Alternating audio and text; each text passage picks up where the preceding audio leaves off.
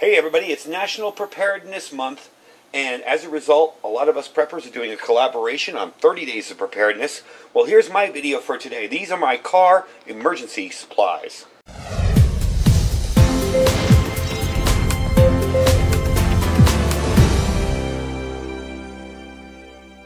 Alright everybody, welcome back. So, today is my day for my video, and the video I'm doing today is what I keep in my car for emergency supplies. Now, granted, I'm a prepper, hardcore. I keep a ton of stuff in my vehicle. You may not want to keep this much stuff in your vehicle, I understand that. But this is just some ideas. I mean, maybe you want to start a little smaller kit. One thing that is very important, especially out here in the desert, is to make sure that you rotate everything. It gets up to 140, 150 degrees in that car if it's parked outside in the sun. So every 6 months I go through my bags, and you see those bags there, and they're all different stuff in them, and I rotate out the stuff that might get stale or old. Now, I gotta say, I used to keep MREs in here. I never had one go bad. Matter of fact, I did a video on eating one that was in my car for 2 years, through 2 seasons. You know, through 2 rotation of seasons, and it never went bad. So, maybe I've been lucky, but now I keep freeze-dried meals in here. I haven't put any freeze-dried wholesaler stuff in here, but just, you know, freeze-dried pre-packaged stuff. And we'll get into the stoves and all that, but the first thing I want to do is show you what I keep in other areas of the vehicle, and that's this stuff down here. So let's move up closer and let's take a look. Alright, so this is stuff that's stored in other places in my vehicle, not in the back, maybe in the center console, stuff like that. As a matter of fact, these little electronic flares are stored behind, let me move this over here, stored behind my fire extinguisher, which is mounted in there. So I did a review on these, I'm sure you guys have seen it. These just do a bunch of different flashing and stuff. I did just go through and rotate the batteries in them. I'm going to clear it out. It goes through all the modes. I did just rotate all the batteries in them. Wanted to make sure they were all fresh. But all in all, these have been awesome. There are 4 in here. And I believe a while back I did a video on this, Garage Monkey Engineering. These are these basically flameless flares. Out in here in the heat, I don't know, I just don't like keeping stuff that's super flammable in the back of my vehicle. So, and these do have hooks on them, and they are magnetic as well, so if I want to hook this to something or put it on a magnet on the car side of the car, it will work like that. So that's the first thing. The second thing, you may not wish to have this. I found this to be invaluable when there's large traffic jams out here, and when there's events going on in town, and that's a set of binoculars. Now, I did review these a couple months ago. These are the Power Bear, I believe they're 12 by 25 binoculars. And as a matter of fact, I just recently used them. We did our Harvest Day Festival parade, and I did recently use these to see the parade coming down the route where I was, about how far it's out. So they are very, very handy, and they're not expensive. I wouldn't recommend a super expensive pair for your car. If it gets stolen, you know, you really don't want to be out that money. And something like this, I believe these were like in the $20 range, not really expensive. Alright, next up, I keep this one in here. This is my O-Light. And this one has a little end on the end here so you can direct traffic. This is the O-Light Frere. It does have a bunch of different color modes, and the color modes will not melt this. So you can see, got a nice red baton, you know, white, whatever. I like it. I like the fact that it's a very bright flashlight. It does have a proximity sensor on it too, so if it gets too close it won't burn. I am going to top this off and charge it now that I have it out. This is the only thing I haven't charged up. I keep this right by my driver's side over there in my little side console. So if I ever need it in an emergency, it pops right out and I have it right there. Next up, another flashlight you'll notice here, and my first aid kit. Now this is a different first aid kit than I showed a couple days ago. Let me roll it out here quickly for you. Everything is right here. I've got my tourniquets, all of my quick clot stuff, sponges, everything you could think of. Even a little bit of duct tape, a little bit of crazy glue, all sorts of stuff in there. I actually even have some quarters here. I got laughed at for having quarters the last time because we were like, well, where's their payphone? Well, amazingly enough, there are a few left in Vegas. So if I'm in Vegas for the day and I need to make a phone call and my cell phone's down and there is an emergency, I can do it. So I got my tourniquet, a bunch of Band-Aids, all the usual stuff. It's basically a smaller kit, and this does need to be rotated often. You'll need to go in here and clean out the stuff, make sure, you know, everything's okay, get rid of the old stuff, because let's face it, again, very, very hot out here. Now, if you live somewhere else where it's cold all the time, that could be just as damaging to your stuff. Okay, last up, I do keep a single shot shotgun in here, mainly for wildlife, if I have to dispatch an animal in an emergency. It also does help with protection. I basically got it for free. We're not going to show it because on YouTube will cut my video. But I do keep extra things for it over on the side there. Again, not a ton, just enough to say, get me out of an emergency situation if there's a wild animal, if I'm stuck on the side of the road. Out here, when you drive in Nevada, it really is like the Roadrunner cartoons. I mean, there are areas where there is nothing for miles, you know. So it is handy to have something in case of emergency. Let's just put it like that. All right, let me clean up all this stuff, and we'll start with the green bag in the corner there. All right, now aside from a couple other tools, this is the main tool bag that I have in the vehicle. I do have more tools over on the side where I showed you where my fire extinguisher was. This is just a tool bag, and also I have a homemade kind of setup tent. And you can see this video. I took a poncho shelter, a poncho thing, a rain poncho, military rain poncho, cut down cables to make it into a tent. So I will put that link down below in the comments, because I know you guys are going to want to see that. I just basically put some duct tape. I basically put some paracord around it to seal it up. I have the right size thing here. And inside I have a mat, a floor mat. Now, this isn't going to give you a ton of room, but believe it or not, this really works well, and it will make a nice shelter if you're stuck on the side of the road in the rain, whatever. If your vehicle is uninhabitable for some reason, you always want to stay with your vehicle first, but we've seen situations where guys doing overlanding, their vehicles have caught on fire. So at least you got a bag you can grab out and have yourself a shelter. I do have a pillow for that, little camp pillow, and a little camp mattress. This is a little tiny air mattress. So if I have to sleep, at least I can sleep in somewhat comfort. I keep my saw in here. My knife is in a different bag, but I keep my saw in here. Never know when you'll need it. A few extra possible items. We won't say that. I do keep a couple bungees. I have more bungees in that brown bag, but I keep a couple bungees. They're handy. Again, jumper cables. I do have jumper cables, and I will be putting in a battery jump type pack for the car. I have to review it first. That review is coming pretty soon, but I will be putting that in as well. I feel those are very, very important, very handy. Not only can you help somebody else out, but you can help yourself out too if you need a jump. Okay, keep some duct tape. Fix-a-flat. Very handy, and also rotate this. I take one out every year, put a new one in. I'd rather throw it away and it be ready when I need it than mess around with it and, well, I hope it works today. I'm stuck on the side of the road with 2 flat tires. Very handy to have, can't hurt. This red light here, this is also magnetic. Handy for kind of letting people know you're on the side of the road stuck maybe. Has a bunch of different modes. And this terry cloth towel. Okay. And right here, just some very, very basic tools. Like I said, I have better tools over in the side pocket. But for now, these are just basic tools for small fixes. Nothing major, you know, just a simple way to fix things up. So that's the first bag. It's mainly a tool bag along with the shelter, and I will remember to link this in the first comment down below. I'm not going to put it in the description because the description is going to have everybody's channels in it. I will put this in the first comment. I think this is an awesome idea.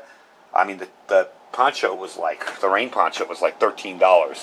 Bought myself some bungee cords and some shock cord and some poles. Put it together. It's real easy to put together, and got the right size, the right measurement, and it came out really, really cool. So I will link that. Anyway, let's move to the black bag. Well, I've officially misspoke. I can't believe it. I thought I had changed out all of my MREs. I just did this like 4 months ago. I thought I'd changed out all of my MREs for freeze-dried meals. I have not. I put 2 in. So I have this Peak Refuel, and I do have another one of these to review. This is really, really good, this chicken coconut curry. I have this beef stroganoff with noodles, and I do have 4 MREs. Those were put in 4 months ago, so I know they're okay. But I was just like, wow. I opened it up, and I was like, oops, I misspoke. I do remember now when I believe I did the video a while back, but I also just rotated it, and I do remember now that, yeah, I put those in there. My fault. Okay, next up we have a Sterno stove here with a couple extra Sterno green canisters.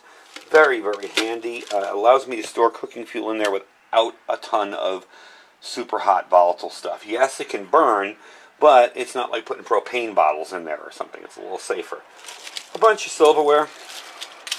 mainly out of MRE's previous.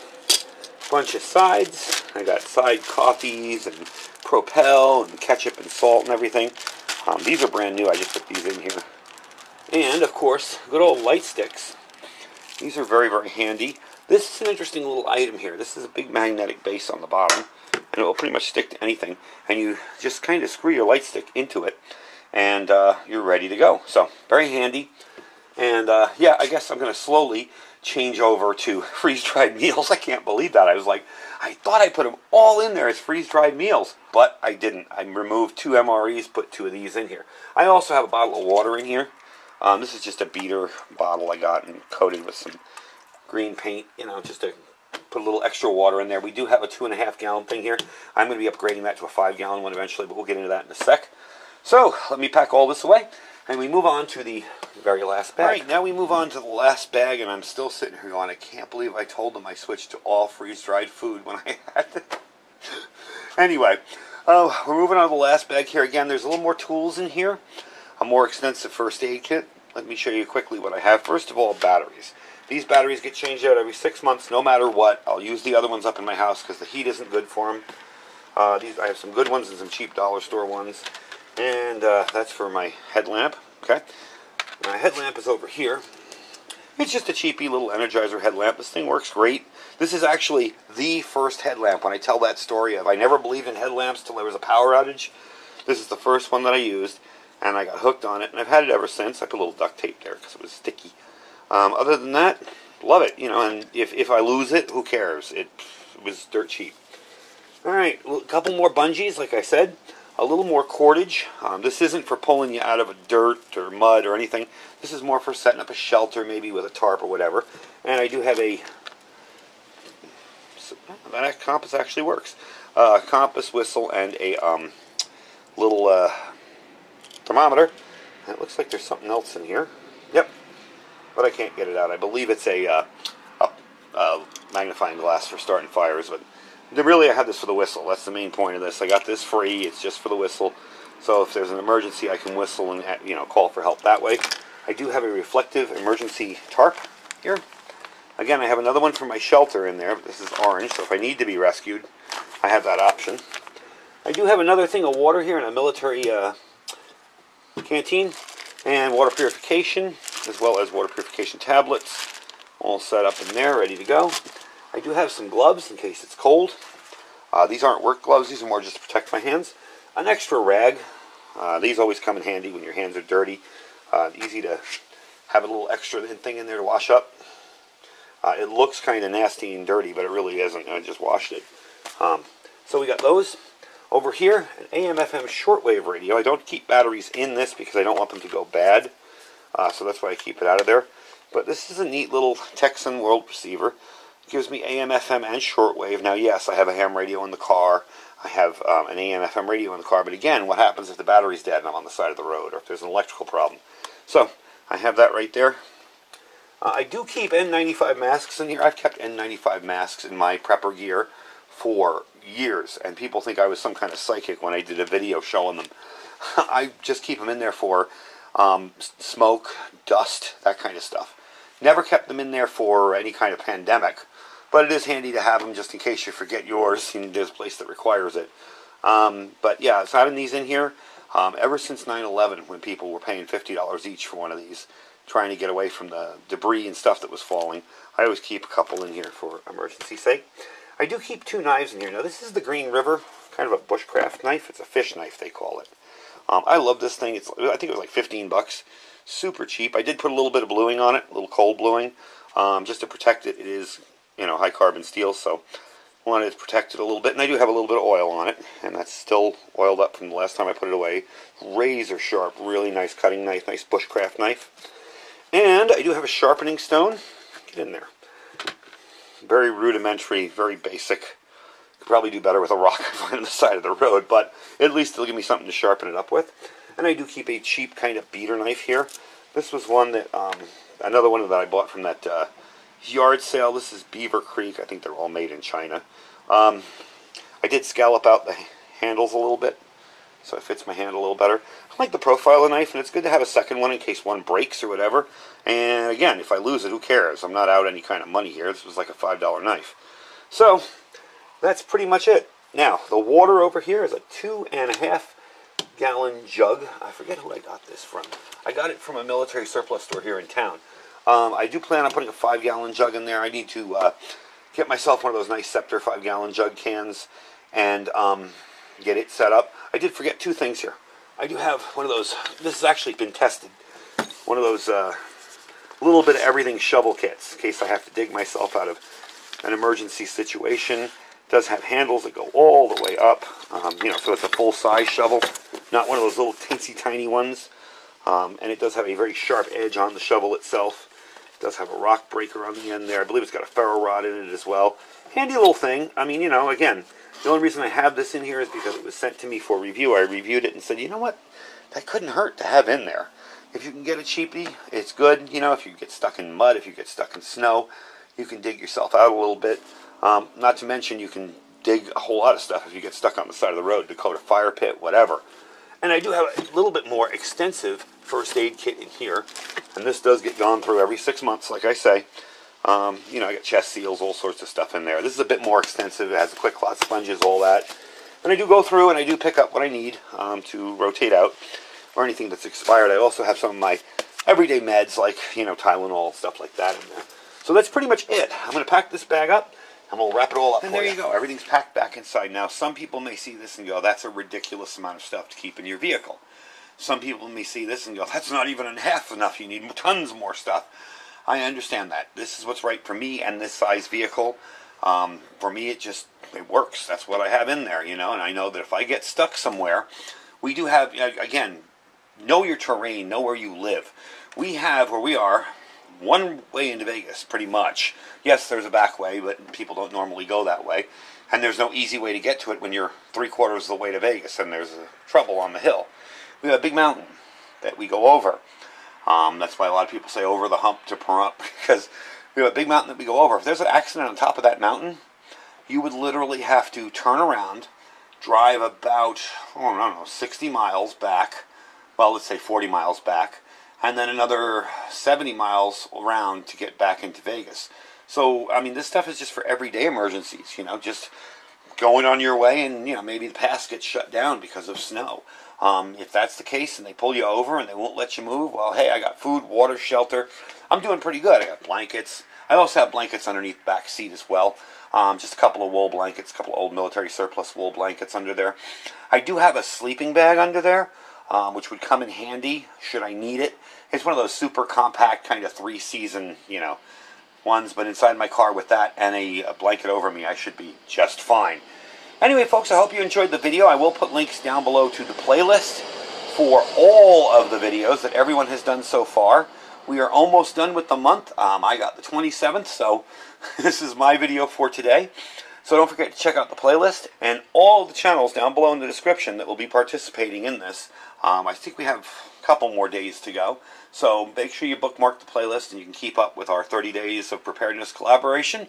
Remember, September is, or almost was, National Preparedness Month. It's a good month to get yourself stocked up. One of the things I like to do is go through my stuff that I don't go through often in September, kind of as a reminder because it's National Preparedness Month, and refill and check everything out. I did this about 4 months ago, so I know this stuff is good.